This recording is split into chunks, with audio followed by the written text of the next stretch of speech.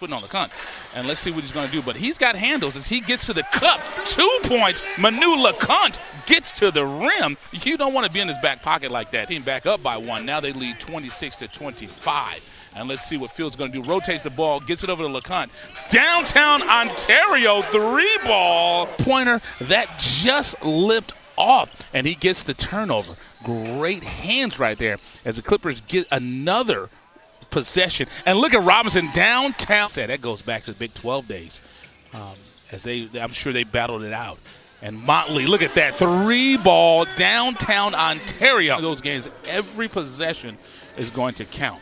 Now let's see what Fields is going to do. Rotate to give it to Lecomte, and he's been lights out from downtown. 3-ball. Junior, great body control. Great play right there as Bennett gets the 3-pointer going downtown Ontario. Hit a couple of big threes. You got about 3 seconds to go. Look at him get to the bucket.